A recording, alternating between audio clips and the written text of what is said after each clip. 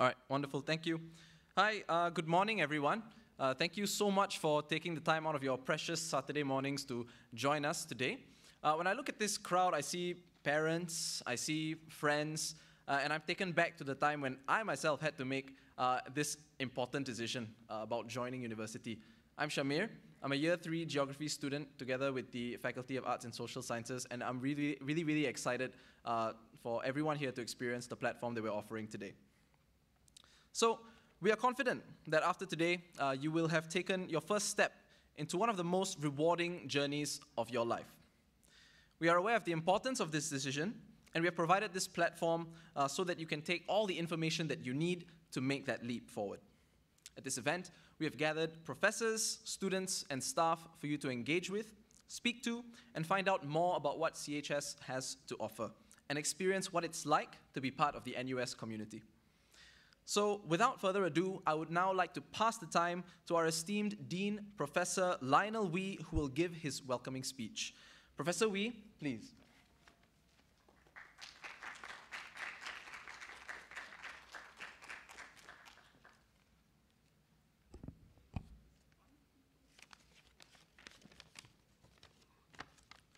Okay, well, good morning, everybody, and thank you for accepting our invitation to spend your morning with us, to experience the learning at FASS. For those of you who are not familiar with the College of Humanities and Sciences, our aim here is to prepare you for a constantly changing world. By the time you graduate, the world will be even more complex, and it's our goal to help you to be adaptable, resilient, and empathetic. These are qualities that will help you flourish.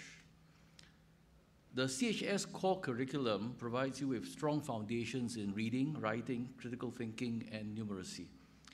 It will expand your learning capabilities and enhance your ability to think and integrate knowledge and insights across many different disciplines. This is an ability that's integral to solving complex problems.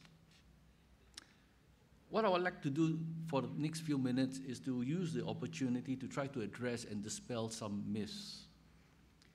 For example, some of you may be concerned that you will not be able to get the major of your choice. This is not true. The CHS FASS program offers great flexibility and choice. With very few exceptions, you are in fact guaranteed the major of your choice.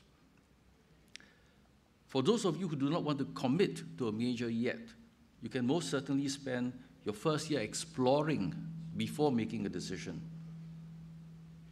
And if you have chosen a major and later on decide to pursue another discipline that suits you better, you can change your major within the first 4 semesters without any fuss. We offer many combinations and possibilities from a wide range of 20 majors. You can pursue them as a primary major, a second major, or a double major. We also offer over 30 disciplinary and multidisciplinary majors, so you can broaden your educational journey with us. You can combine your passion for the humanities with the sciences or with any other field seamlessly. In other words, if you're already committed to a specific major, we will accommodate that. If you have not made up your mind, there's no rush. And if you later change your mind, that is not a problem. With that, I hope you enjoy our masterclasses delivered by some of our best educators. Our colleagues and students are also here, ready to answer questions that you may have. And I look forward to welcoming you to FASS and to NUS.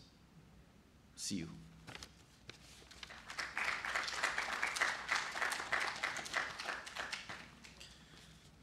Thank you, Dean. Next up, to give you a little taste of what FASS has to offer, please join me in welcoming Associate Professor Deborah Shamoon from the Department of Japanese Studies, who will give her masterclass on anime and the Japanese. Professor Shamoon, please.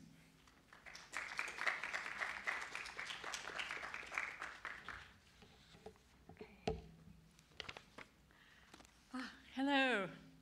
Hi, oh my goodness. This is my first time lecturing in person with no mask on in years now. All right, thank you. Great. Thank you so much for being here today. I'm really happy to have the opportunity to talk to you. I am Professor Shamoon, and I teach in the Department of Japanese Studies. I'm originally from the United States, but I've been teaching here at NUS for 10 years now. And my area is Japanese popular culture, film, also literature and art history. So my topic for today is understanding limited animation. This is a little taste of how I teach about anime in the department. But before we get to that, I think the bigger question is, why study popular media, right? Why talk about something like anime or manga in an academic context? And as I always tell my students, this is not just to sit back and have fun and watch a movie. You don't need to take a class to learn how to be a fan. You can do that on your own. What we're doing in my modules is learning critical thinking skills.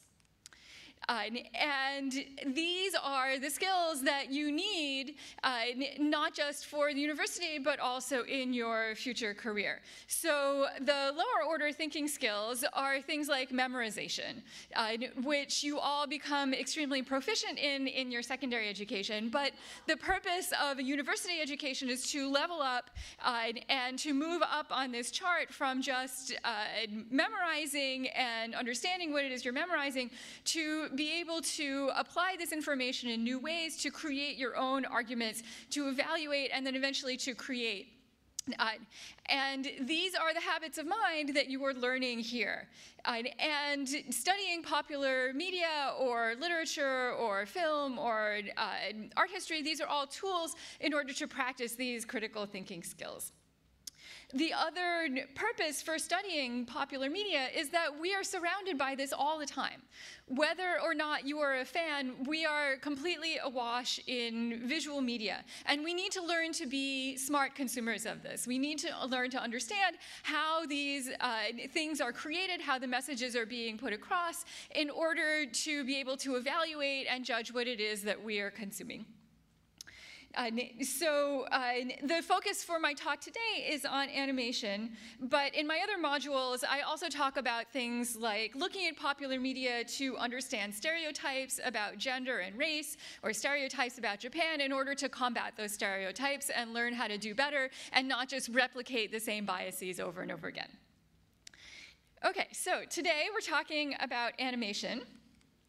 And I'm going to focus on hand-drawn animation because this is how anime got started, through hand-drawn animation for television.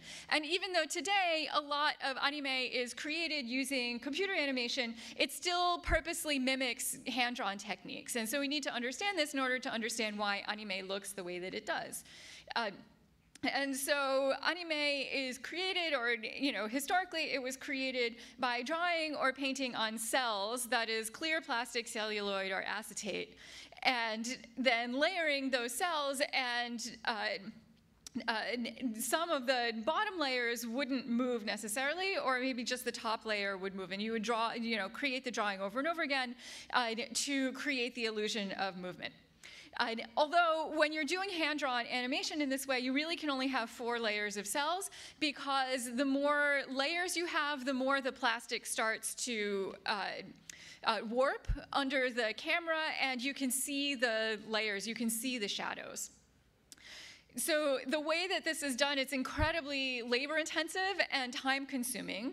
There are a lot of people involved, but the key animator is the person who is responsible for drawing the keyframes, that is the extremes of motion. And the in-betweeners are the ones who draw the in-between frames, but the way that they draw this can influence the final product. So say if you're drawing an animated arm like this, the keyframe would be here, here, and here, but the in-betweeners can make it look like this, or they can make it look like this, right? Okay, and then this is a picture of an animation camera stand, the way that it used to look when they were doing this all by hand. The camera is up here at the top, and the layers of the cells are here, and they're held in place. And the camera can zoom in or out, or it can pan side to side. So in order to understand why these things look the way that we do, we need to know a little bit about film. So the magic number for live action film to make it look lifelike, like smooth movement, is 24 frames per second. That refers to the frames of the celluloid that are going in front of the camera. So animators quickly realized that they could have that number and have 12 frames per second, and it would still look lifelike and realistic. So this creates smooth motion, and it's used by Disney in their films, especially the early animated films. And another thing that they would do was record the dialogue first and make the animation suit the way that the actor was speaking. But this is incredibly expensive to do it this way. And so limited animation developed as a cheaper budgetary alternative. And they cut the frame rate down to 8 or even 6 frames per second. But when you cut it that far, it becomes very choppy. It's really noticeable and not very lifelike. They also do all of these other things that I've listed here in order to save money. So repeating the backgrounds, taking the same image and just flipping it, or showing the same image over and over again, moving the camera instead of drawing movement, so panning or zooming, or even sliding the cell underneath in front of the camera. Sometimes the dialogue is recorded after, but even if the dialogue is recorded before, there's not a lot of emphasis on matching up the mouth movements very exactly. And so everything that they can do to minimize the amount of movement. And this is used for TV animation, not just in Japan, also in other places as well. But in Japan, they really tried in the 1950s to produce fully animated films like Disney, but they just couldn't compete. And so instead, the focus was really on limited animation on television. And that's where anime, the way that we think of it today, developed. Now, probably most of you have seen movies by Studio Ghibli, Miyazaki Hayao. He falls somewhere in between this. He is right on the border in between full and limited animation. But it's important to note that he does not consider what he is doing anime.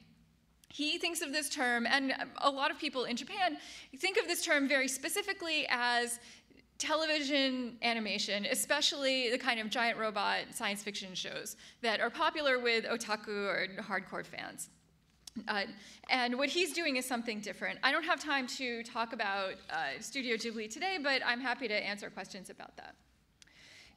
So what we think of as anime today is the limited animation that developed on television. And the first animated TV show on TV in Japan was Tetsuwan Atomu.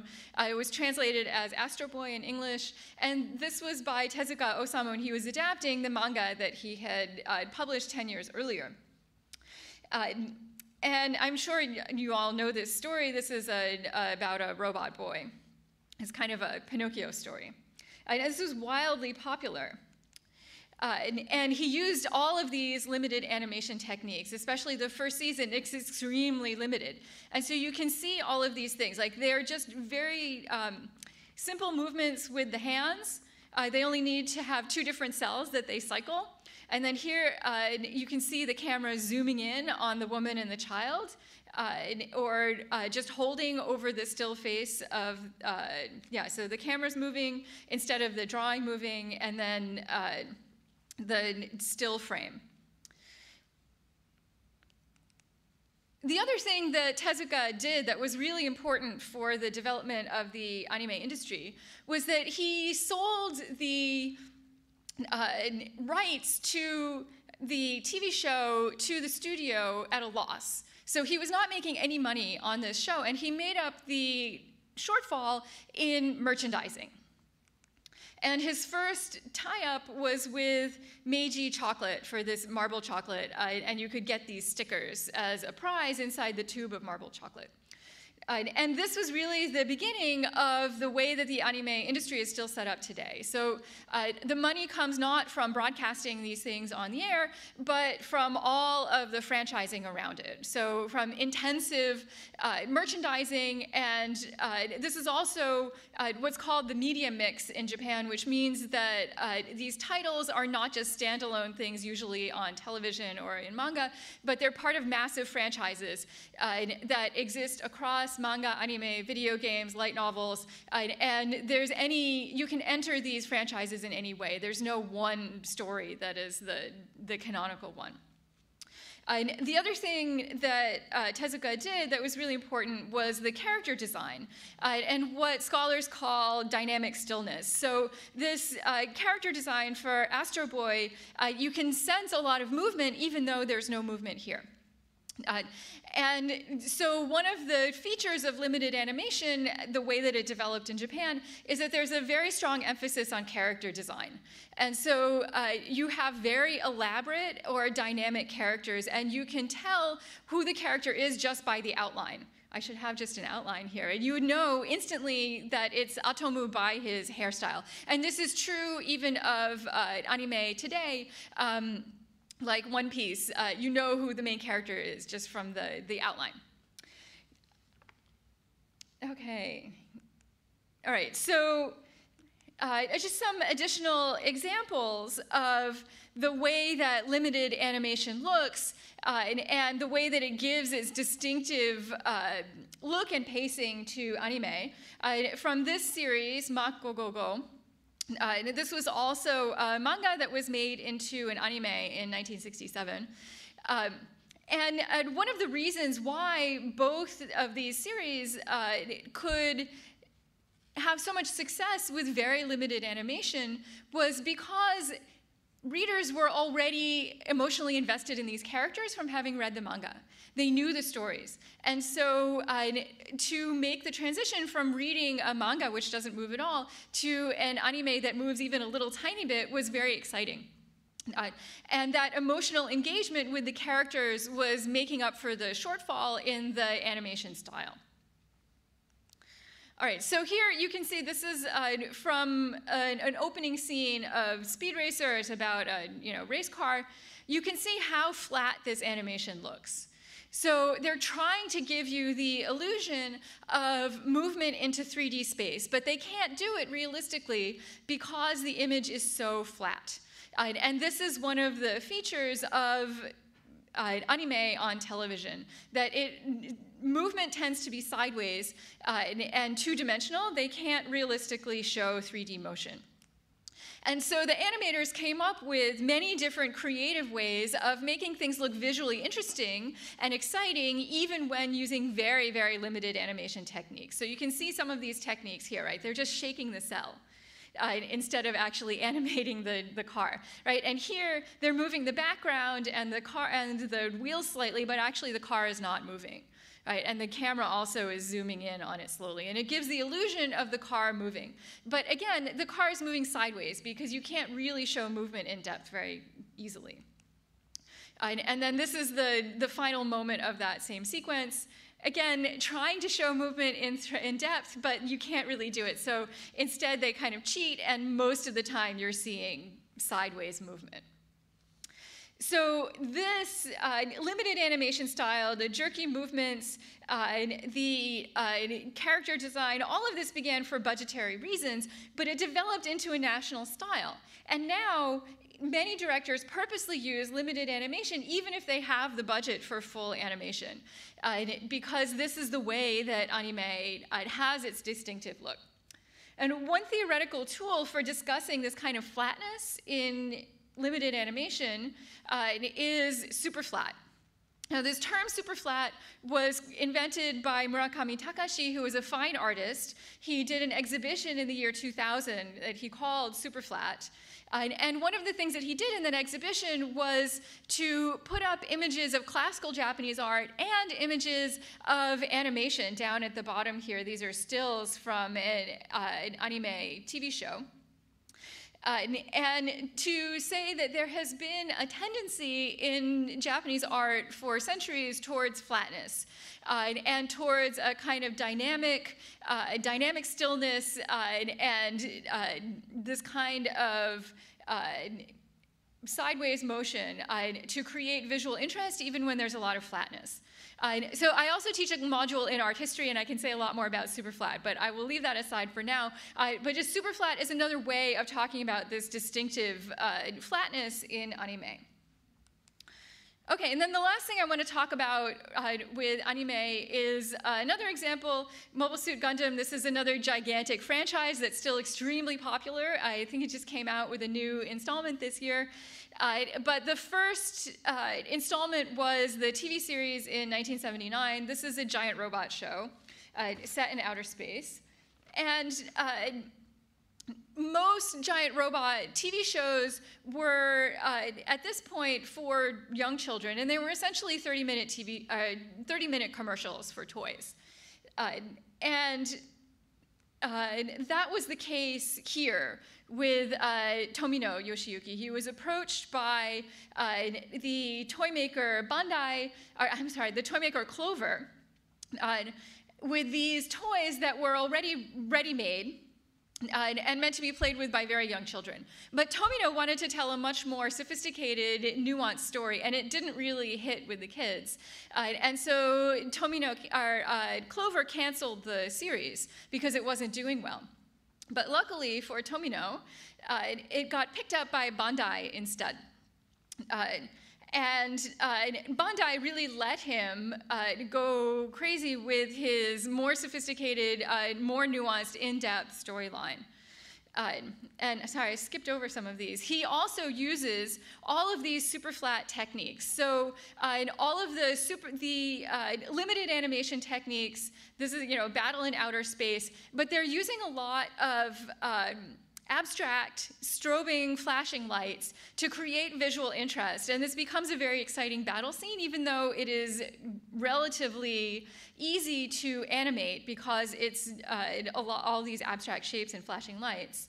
And this moment here is the emotional climax of the series as the two main characters confront each other, and they have a kind of psychic meeting. And that's represented abstractly with all of these flashing lights behind them. In the real story, they are inside their giant robots. But this kind of abstract, diagonal movement, repeated motion in the background is what I am talking about with the superflat limited animation style, the way that the animators in Japan very cleverly and skillfully exploited the limited animation techniques at their disposal in order to create something really creative and emotionally engaging. Okay, so Tomino got the go-ahead from Bandai to continue with his stories for older teens. And the other thing that Bandai did was, instead of marketing to young children, they marketed their products to older teens and adults. And instead of ready-made toys, they created what was called the Gundam plastic model, which was shortened to Gunpla in Japanese. And so it's this model kit that you put together. So clearly this is not for children, and you're going to need that cup of coffee if you're going to put that whole thing together. But also, these are not toys. They're not meant to be played with. They're meant to be collected. And they had tremendous success with this. And Clover went out of business in 1983, and now Bandai is Japan's biggest toy maker, and the Gundam franchise is still going strong today. This was also the beginning of the otaku fan culture in Japan. The viewers of this story got very, very emotionally invested in it, and also very interested in the animation. This is, I'll very briefly mention, another theoretical tool that we use to talk about anime is from this book, Otaku, by Azuma Hiroki, which has been translated into English. And he talks about something that he calls database consumption. So he says that there was a big shift in otaku culture between Gundam in the 1980s and later series that came out in the 1990s and later. And he says the fans of Gundam were primarily interested in the storyline and the emotional arc of the characters. But for fans after that, what they were really interested in is something that he calls the Moe Kyara database, the details of character design. And he gives this example of DigiCarrot, which is a compilation of various character design features that the otaku like. And there's no story behind this character. This character doesn't belong to an anime series. But because the fans recognize these character traits, they can attribute personality traits to her. And so what the otaku do is they create a mental database of all of these character traits, and they see how they're combined across series. And so what they're consuming is this database. They're not consuming the story or the story in itself. What they're looking for is all of these character traits. And this explains why anime at the surface looks very repetitive, why you see the same tropes and the same characters over and over again, because that's what the fans are getting from it. Okay, so in conclusion, I've given you just a very brief taste of how we talk about anime in my modules. It's about a lot more than the themes, the characters, and the plot. In my modules, we look very closely at the form, that is the way that animation is created and the visual images that we're seeing and how that creates meaning for us as viewers. We also look at the production and the fan cultures, and we look at the history, not just what's popular right now. And as I said earlier, discussing these topics in class is a means to practice critical thinking skills. And I ask students to formulate original ideas about these topics in oral presentations, and also to improve their writing skills in writing research papers on these topics.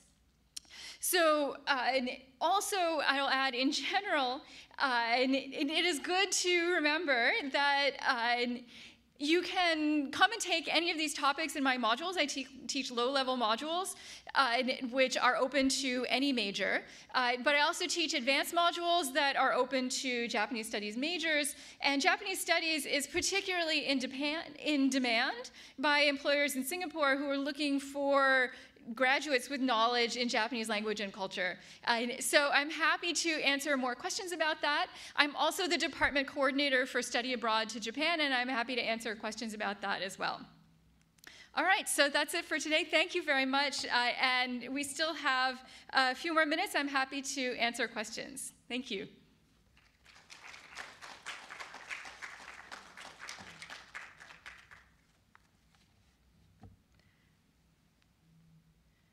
Okay, any questions?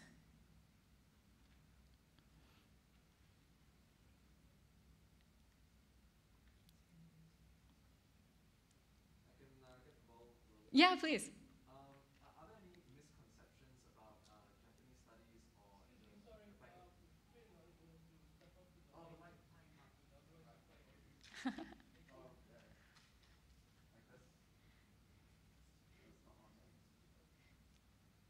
That's wonderful. All right, so I'll just repeat. Are there any misconceptions about Japanese studies or the faculty as a whole that you can help us to clarify?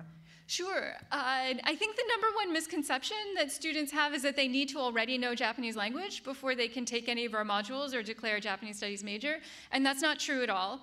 I mean, if you do have background in Japanese language, that's great, but most of our students start from zero, so don't expect that you need to have any prior knowledge. And all of our modules in the department are taught in English. And if you are a Japanese studies major, then you also take Japanese language modules at the same time. But the content modules where we're talking about things like this, they're taught in English and they're open to anyone. At any level, up to the 3,000 level, we have students from every major who come in and take them.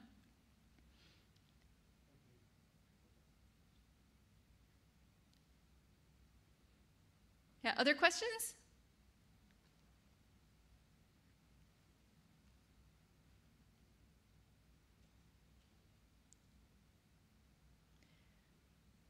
I think the other big misconception is that this is just something that you do for fun, or that it's not a serious major, or that it's not going to get you a job when you finish, and that is not true.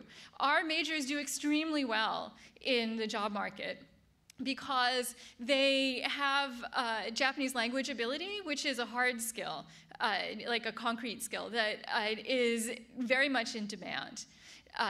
The other advantage of Japanese studies is that we are a small department, and so except for our entry-level modules, which are quite large, all of the modules in the major are very small. And so you get a lot of attention from the faculty. And the batches of students also become very close. And so it's a really positive and nurturing community.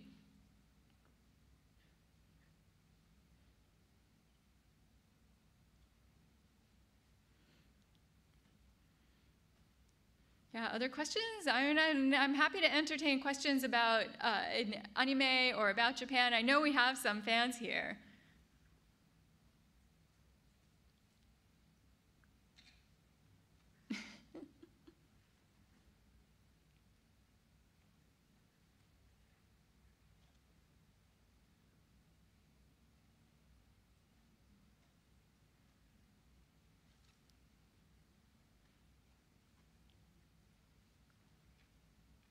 No.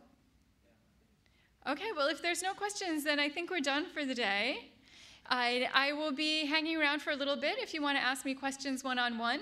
And there's also a table in the other room if you want to come talk to my colleagues. We don't only teach about popular culture in the department. We cover every topic related to Japan, including history and linguistics. So please do come and talk to us about that. Thank you.